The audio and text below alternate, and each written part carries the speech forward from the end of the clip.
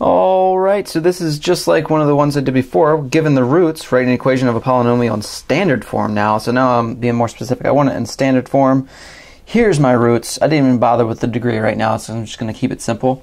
If I wanted to write this in factored form, I would just write y equals x minus 7. I would just subtract the root because it's just an integer, and x minus 5. All right, great. That's factored form. So this factored form is really helpful for telling what the zeros are, or x-intercept, same difference, because I could set each factor equal to 0. But sometimes I want it in standard form. So how would I multiply those together? So if you learn FOIL, not necessarily the worst thing in the world, but doesn't really help when you have 3. So what I use, what I've actually been taught to use, is these little boxes. All right. So how do these boxes just organize your work? I'm trying to multiply x minus 7 and x minus 5. So what I'm really trying to do is multiply each term here times each term here. And that's exactly what this box does. I take each term and I multiply it times each other term. You can see x times this one will give you here, x times this will give you this one.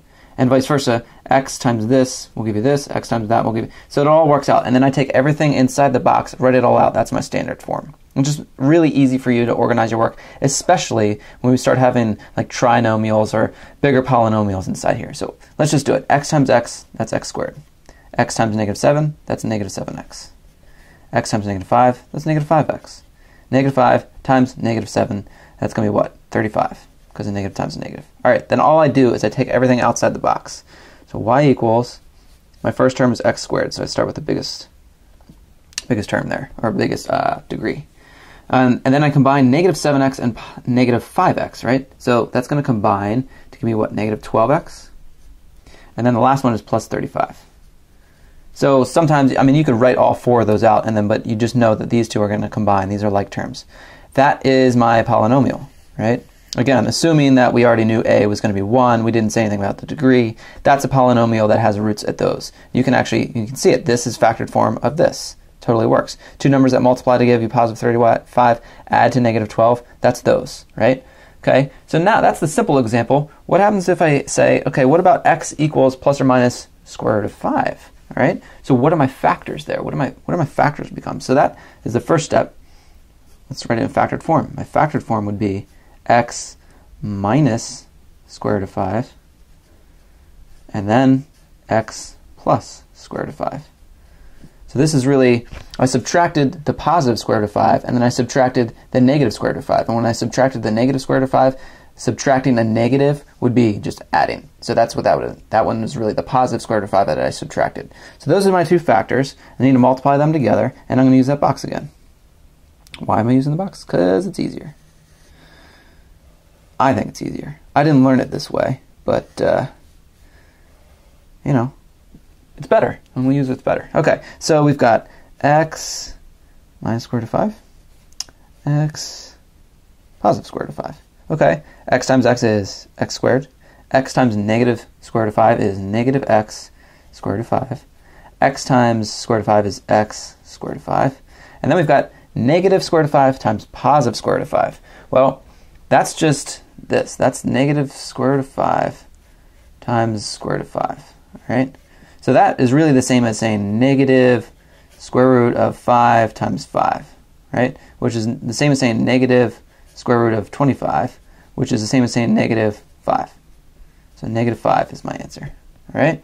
So, oh, I'm sorry. Did I mess that up? Yeah, no, I'm good. I'm good. Okay, so then my standard form is this and this are going to cancel. Negative x square root of 5 and positive x square root of 5. So that's going to be x squared plus, man, I am messing up. I'm second guessing myself, people. Minus 5. All right, so that is my standard form. If I added 5 to both sides and took the square root, I would get these roots there. So that's what I was kind of double checking in my head. That's why I was second guessing myself. Yeah, that is my standard form, and I use the box to get there.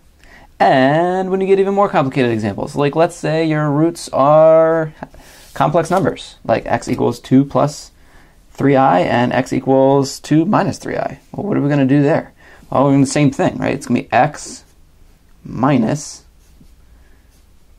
my root, 2 plus 3i. Then I'm going to do x minus my root, 2 minus 3i. All right, now I was really careful about that. I subtracted this whole thing, so I had to put it in parentheses, and that really helps me out. I really just subtract the root when I'm trying to find this. If I have the root and I want the factor, I just subtract it. Now, I did do another video where I showed an example where if the root's like 1/2, you wouldn't want to do that, but we don't have that situation here. We just have, it's a complex number, but we don't have like a fraction or anything like that. Okay, so now I need to simplify this part because I'm subtracting 2 plus 3i. So really this root is x minus 2, and then I'm still subtracting 3i. So x minus 2 minus 3i. That's one root. And the other one is x minus 2 subtracting negative 3i is plus 3i. That used to trip me up. Every time I did it, I don't know why it would trip me up. So now, like I said, if you had learned FOIL, you wouldn't be able to really do this. First outside, inside, last. I mean, it's nice when you have a binomial, but now there's 3 different things I'm multiplying. It's going to get really confusing when you're distributing all of those. I don't know. I don't have a good way of organizing my work, and that's where 99% of my mistakes happen. So what do? Well, we've got 3 things to multiply times 3 things. So I need a 3 by 3 box. Let's see here. Make a 3 by 3 box.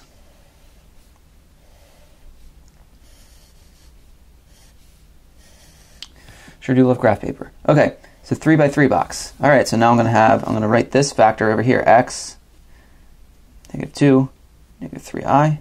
Then I'm going to have x, negative 2, positive 3i.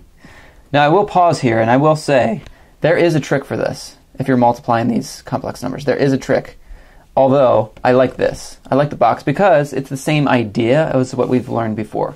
So it's extending into this. And really, if you just organize your work, it works out really nicely. Plus you get practice multiplying and adding, combining like terms. All right, so I'm going to go through this. We are going to multiply each thing.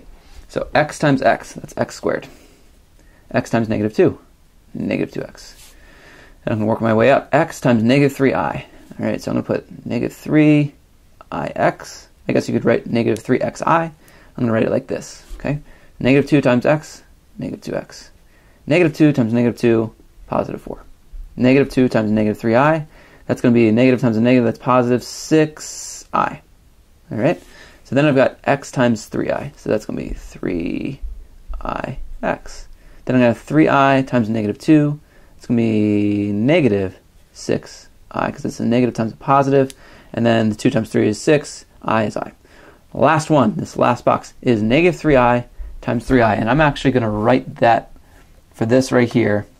I'm going to write a little side note for us so that you can kind of see how, because that's another place where people get tripped up. So we're really doing negative 3i times 3i. I guess I could put those in parentheses. So what's happening here? So I know it's a negative number here times a positive number. So I know I'm going to have a negative. And then 3 times 3, well, that's 9. And then I times I, well, that's I squared, right?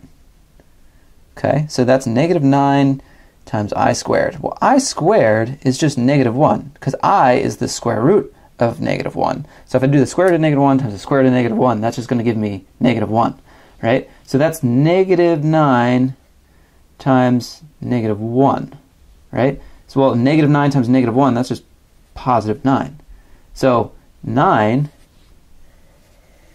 is what goes here, which might seem a little bit weird. Negative 3i times positive 3i, well, that's just 9, right? The negative 1 comes from I squared. That cancels with the other negative, and then we really just have the 3 times the 3. That's how that one works. All right, so now, just like before, just like in my previous example, we add all the things up together. And then what's nice about this is things cancel out really nicely. So we've got, whoa, almost knocked over my camera. Y equals x squared, okay, that's this first one.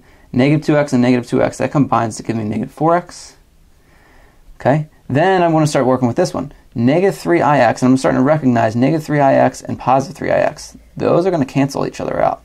It's the exact opposite. Negative 3ix plus 3ix, those are going to cancel. Same thing with the 6i and the negative 6i. It's really nice. It just cancels all out. And the last thing we're left with is 4 and 9. So we're going to add, what's that, 13? Perfect. So then that's my polynomial.